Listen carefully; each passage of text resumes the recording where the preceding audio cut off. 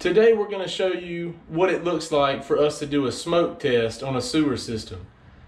We do a smoke test whenever the customer is complaining about a sewer smell in their house.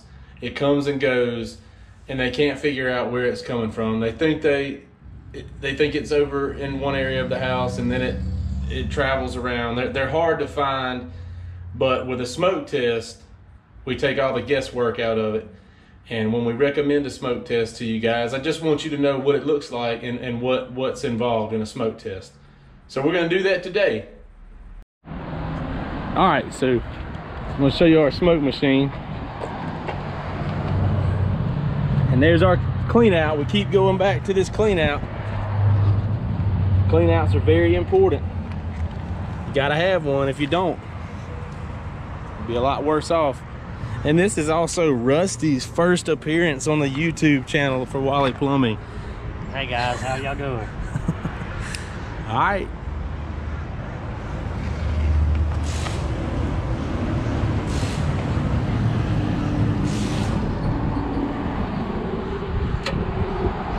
Now this is going to suck the smoke into the line.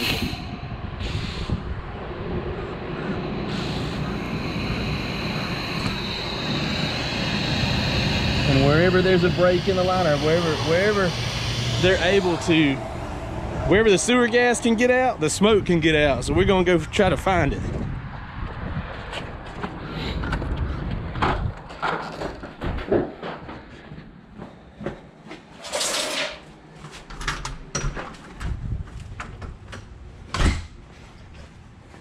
You see that smoke coming up?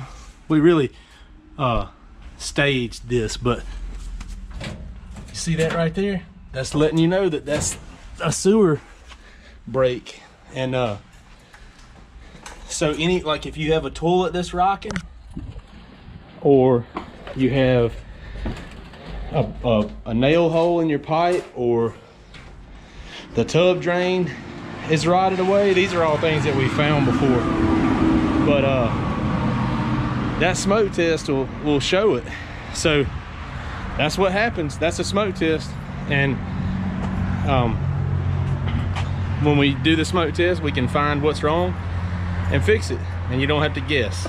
Big thing about finding plumbing problems is we don't want to come out there and guess what's wrong. Like it may be the rocking toilet that's allowing the bad sewer smell, but you can't guess. It's more expensive on the customer if we guess. So that's why we have these tools, so we can eliminate the guesswork. Thanks. I hope that helps. If you need a smoke test, that's what it's going to look like. Have a great day.